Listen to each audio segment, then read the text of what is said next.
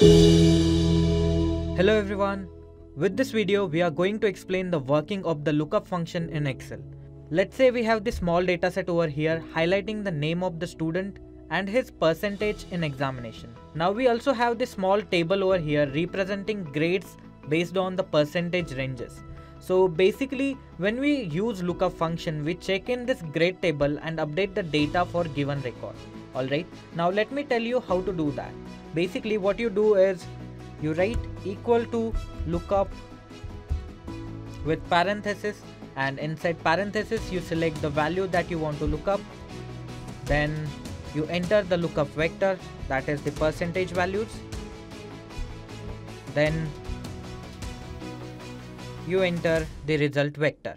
Close the parenthesis and hit the enter button, and that will reflect into the grade that you want for that particular student.